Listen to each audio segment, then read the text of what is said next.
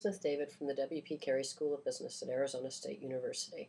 This is the final segment in a series of videos designed to help you understand how to create UML diagrams and use them as the foundation for creating relational databases. In this video, we'll enter data into the relational database that we've already created in Access. If you remember from our last video, we created a relationship between the operation and the doctor, and we enforced referential integrity. What that means is anytime you enter a record into the operation table, it's going to check, it being Access, is going to check and see if there's a valid record in the corresponding doctor table.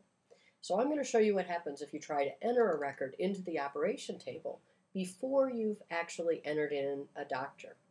Now, we specified that the operation number was going to be an auto number field, and so Access will automatically create a new operation number.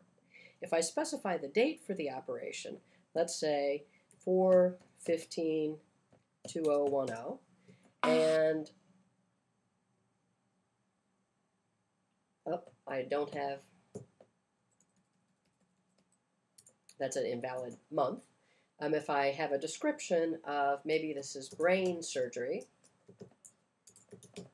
for doctor number 1, the system is going to not allow me to enter that in. It's going to tell me that there's not a related record in the doctor table.